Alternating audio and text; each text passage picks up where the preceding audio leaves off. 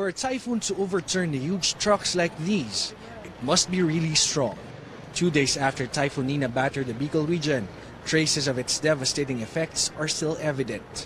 These fallen electric posts along Maharlika Highway in Camarines Sur are causing kilometers-long traffic.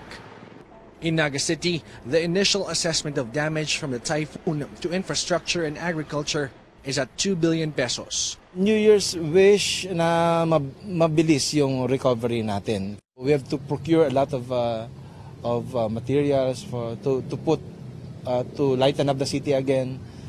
We have to really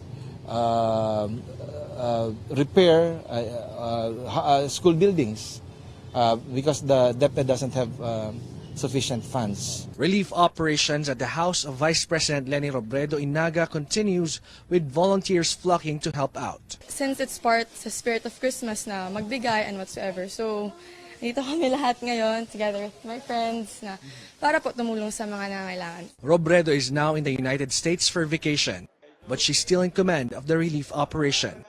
Relief packs containing food are mainly donations from the Vice President's network. Nagdagsaan na din yung mga volunteers na tumawag sa atin personally dahil doon sa post ni Ma'am Leni, panawagan ni Ma'am Leni sa kanyang Facebook account. At yung mga donations din dumating the following day na pagkatapos ng bagyo. These were distributed to far-flung areas badly hit by the typhoon, like Barangay Bagong Sirang in Pili, Camarines Sur.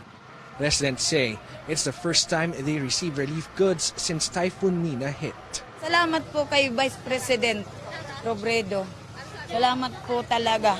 Kahit paano may ganito kami. Kahit paano natulungan kami, mayroon po sa amin nagmamahal na Vice President.